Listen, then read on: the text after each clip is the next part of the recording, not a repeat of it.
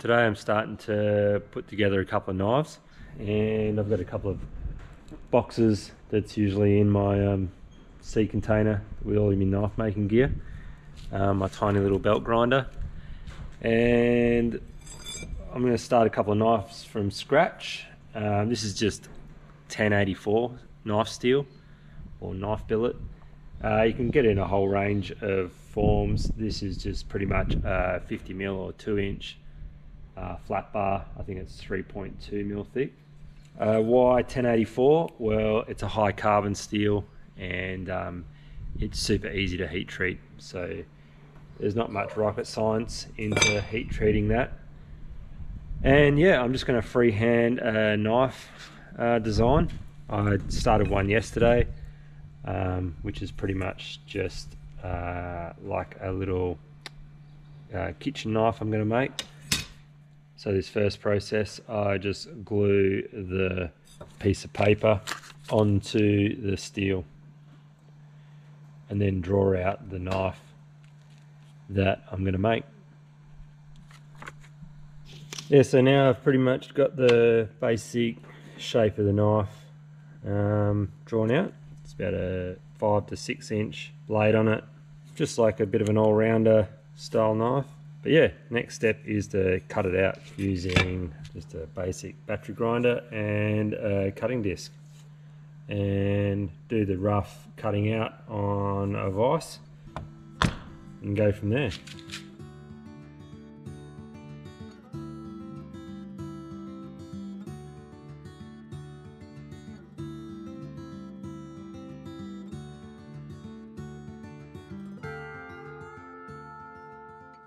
Alright, now we've got a fairly basic sort of shape going on here, and in the shearing shed here we've got access to a little bench grinder, so I'm just going to use that to take off some of the rough edges and then finish the rest of it off on the belt grinder. Plus I use a range of hand tools as well. I've got some files or whatever, so in the little tricky spots in here and whatever else, you can use hand files.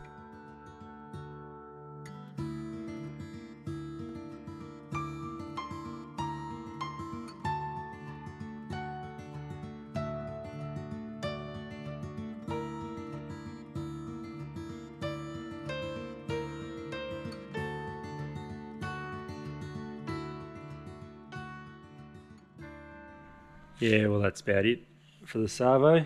I'm going to go back and do a bit of gardening, but yeah, I'm pretty happy with the shape of that now. So the next step is I'm going to grind the bevel. I'm not going to go all the way. I'm going to go like and the dog's found the sheep leg. Cool. I'm not going to grind it probably like 70-80% of the way, and I'll do the rest once it's hardened. Yeah, so I just mark a line in the middle of the steel. I've got a black texture, draw it in black, and then scribe a line down the middle.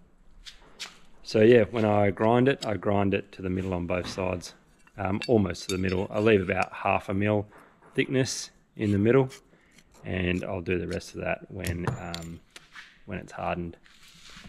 I don't know if the light shows that, but I've got 2 scribe lines there and a bit of meat in the middle, and I just grind down to that, and that's where I leave it until I do the final grind once it's heat treated.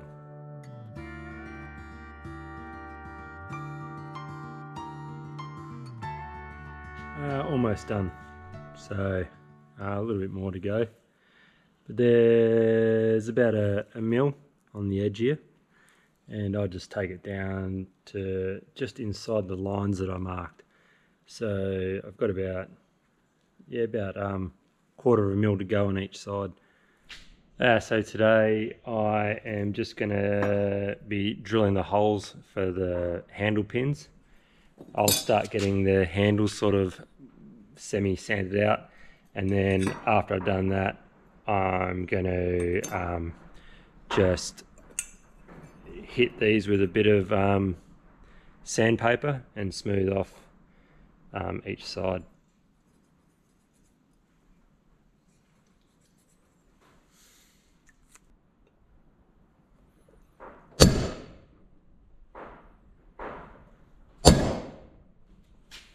So these center pop holes are for the brass pins for the handles, but what I also do is center pop a heap of holes in between.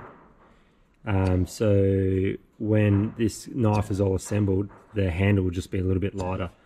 So you take a bit of metal stock out of this, just lightens it up a little bit. So I just drill a heap of random holes around the place, not going too crazy. Some people even cut a huge void in this handle here. But I'm just going to drill maybe 8 or 9 holes and should be good. So the next step, I've drilled all the holes for the handle. I've just got to drill the 2 holes for the pin, and I'm just use brass rod. This is quarter inch brass rod. I'm also going to sand all this down, and that's all just done by hand, unfortunately, so it takes a bit of time.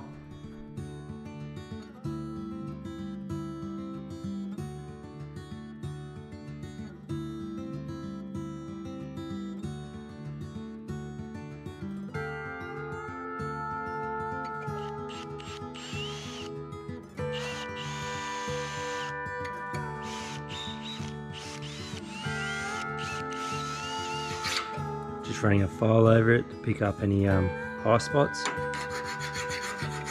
Just where the handle's going to be sitting, where you've drilled the holes. This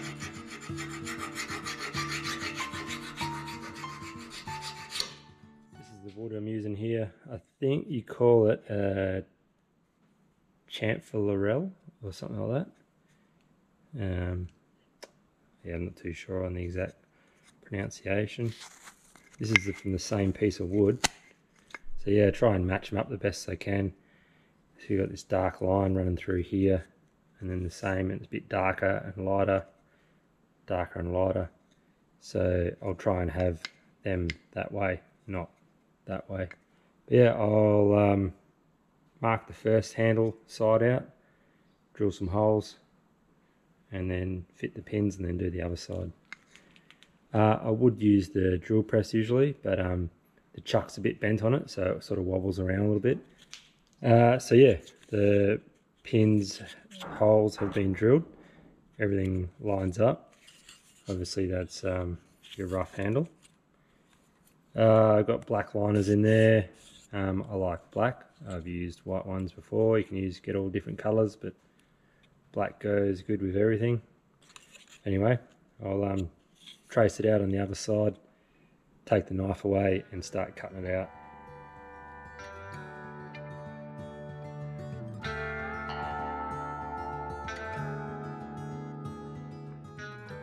So yeah, roughly cut out the handle, and then I'll just hit it up on the sander and tidy it up a little bit. I'll probably put the knife back in here, just to make sure I don't go too far. See how I go.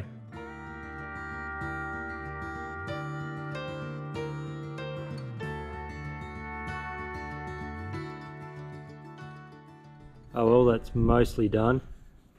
Just the rough outline shape. I just got to get this piece with a few hand files and whatever, and just chew that bit out, and so I don't nick this piece. And yeah, I took that piece off there. Looks a lot neater. It's been a couple of days since I've been able to get into finishing these knives off or going to the next stage, which is heat treating. Pretty much because it's been fire bans during the day and everything, because we've had a fair bit of wind and some hot conditions. So it's nearly 7 o'clock, and there's almost no wind now, which we've been pelted with wind the last couple of days. So before I crank this up, a few things that I've got on hand is a magnet, some gloves and a lighter, a pair of pliers. I've usually got a big pair of tongs that hold the metal, but I'm just going to have to mad dog it with a pair of multi-grips. And it's not ammunition, this is just canola oil in here. I just keep it in there. So that's to quench it in.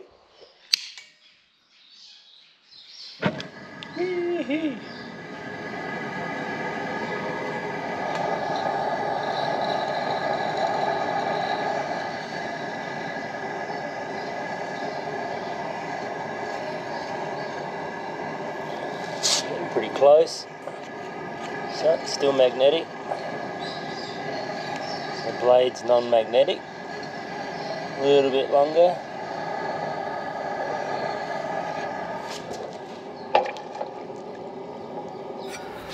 Oh, well, there's the two knives, heat treated. I've got to chuck these in my barbecue for a couple of hours. I'm pretty sure the cycle is 2 hours. Do that twice at 200 degrees with this steel. I'm pretty sure I have to double check, it's been a while. Yeah, so that just like de-stresses all the metal. So you've hardened it, and if you probably drop this at the moment, it might shatter into 2 or 3 bits. I've done it before. It's not awesome. Yeah, anyway, I'm gonna go enjoy the sunset. So I finished heat treating the knives yesterday. Put them in the furnace and hardened them, and actually just put them in my barbecue. You'll see this one here. It's got a bit of a like a tarnished colour on it. So now, yeah, we're just going to clean it up. It'll obviously be a bit harder to work with now because it's hardened. But we'll give it a polish up and see how she goes. Now I've pretty much sanded most of it. Pretty good. I'm just going to polish up the bevel a little bit on the grinder. This is the part I usually fuck up. I'm not too skilled in this process, but I'll give it a crack. It's hit and miss, 50-50.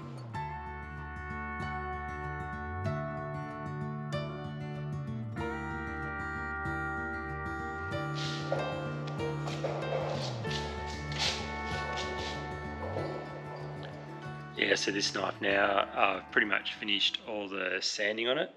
But yeah, other than that, I've just got to clean all the handle up, all in amongst these holes here, clean it all out with a bit of alcohol wipes and whatever, make sure there's no grit and stuff in there. And then I've got some 2-part epoxy glue, which is pretty much like a araldite. I'll tape up the blade so I don't get any glue in that on the blade. And glue the handle, clamp it together keep it a couple of days.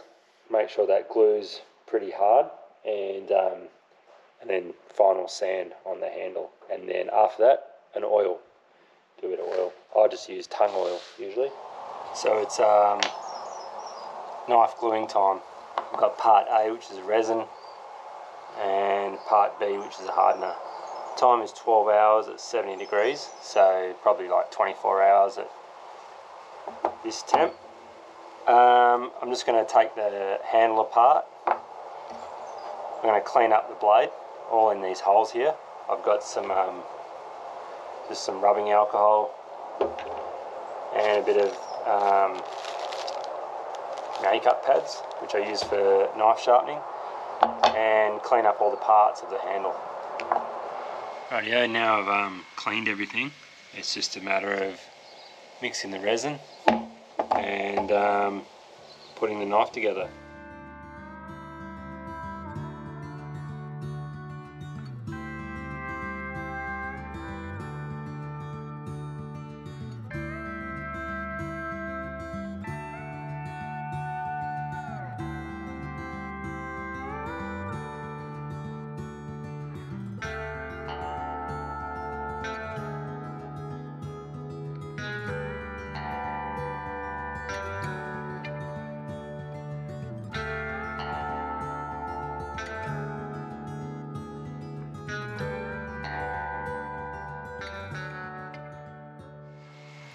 So yeah, now I just leave it there to dry pretty much.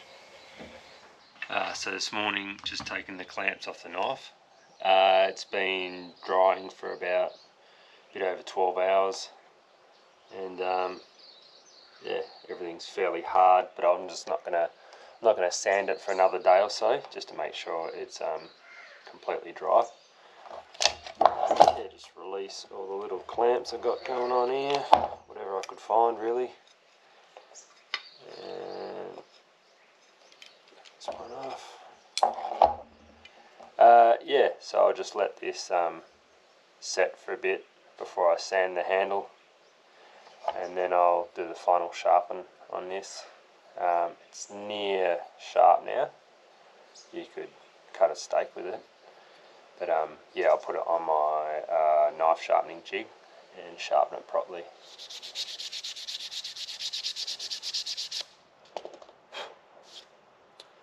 Nearly finished this knife. This is the exact replica shape of the first knife I ever made. I've made a few of these over the years. I've only ever made probably, I don't know, 30 or 40 knives. I don't really keep count. But when I get the opportunity to do it, I'll get my gear out and give it a crack. I'm definitely no expert. But I've decided to, with this knife here, I never sell any of my knives, I just give them away. So this one here is our first ever YouTube giveaway. Yeah, I don't want any likes and shares and all that sort of crap. It's just fairly simple. This will be at the end of a video, and if you've watched to the end, we appreciate it. And you can leave a comment in the comment section below that you want the knife. We'll put you in a draw. We'll pull some names out of a hat, say in 2 weeks' time from posting this video. And the winner will be drawn, and I'll get your details off you, and I'll cover the postage costs and send you the knife. It's definitely not perfect. There's always some flaws, but yeah, the knife's pretty good anyway. It's a good all-rounder. So yeah, if you want the knife, just leave a comment below, and we'll put you in the draw. And thanks for watching.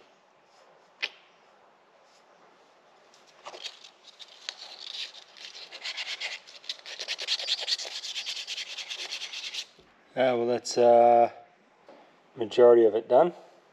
I've left the tongue oil that I usually coat them all up with back at my parents' place, so I'll do that in the next couple of days when I get back there, and yeah, finish these off. Give them a sharpen at the end, and they're good to go. That one's already got a home. This one I'll keep for whatever. Might give it to someone for a birthday present or something. And this one we're going to give away. So yeah, good times. So the Savo, I'm just going to finish off the knife we're giving away. It needs a bit of an oil and a sharpen, which I'll do in a minute. I've done a little bit of a sharpen on it on the belt grinder, but I'm not super confident on doing them on the belt grinder, and I know I can get it perfect on my jig that I sharpen knives with every week.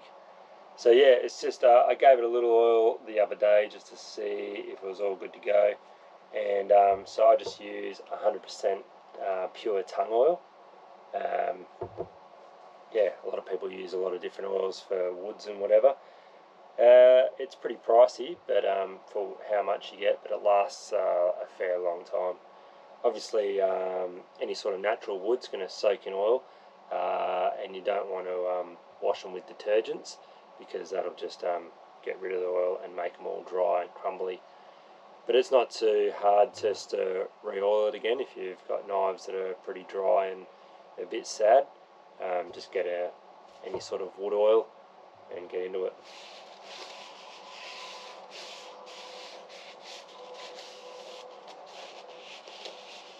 Yeah, just wipe off any excess.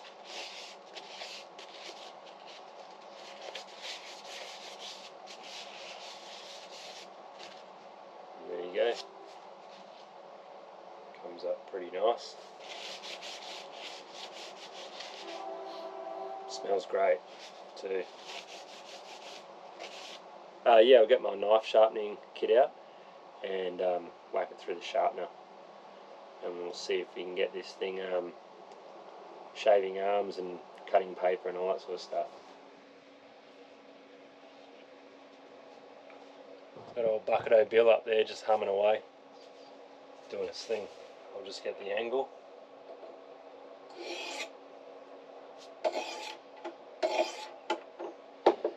To get the edge nice and even, I'll profile it with the coarser grit.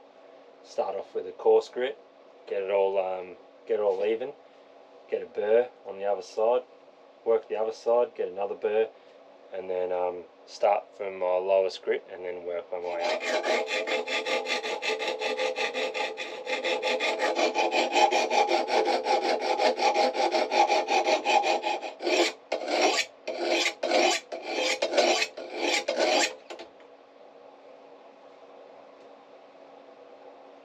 Sweet.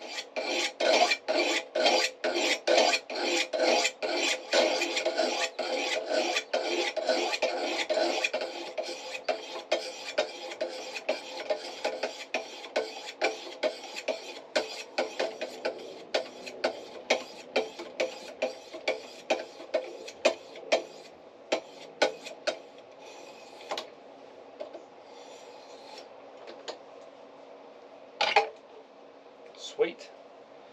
I'll just clean it up. So the end result is that. It's fairly sharp. Shaves your arm pretty easy. I'm not going to shave my face with it because it's going to be someone else's, but you definitely could. And then you got the old paper test. So yeah, it's always the good one. I hope whoever wins it uses it, enjoys it, maybe takes it travelling and camping or whatever.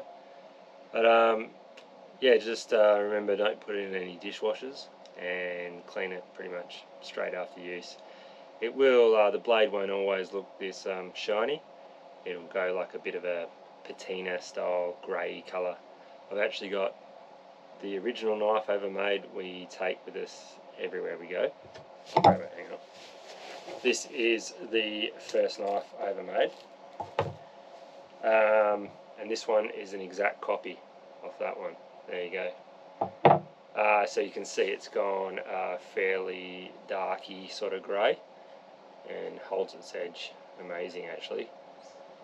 So this steel will rust at the drop of a hat, but it holds its edge for a long time. So yeah, hopefully you enjoy it.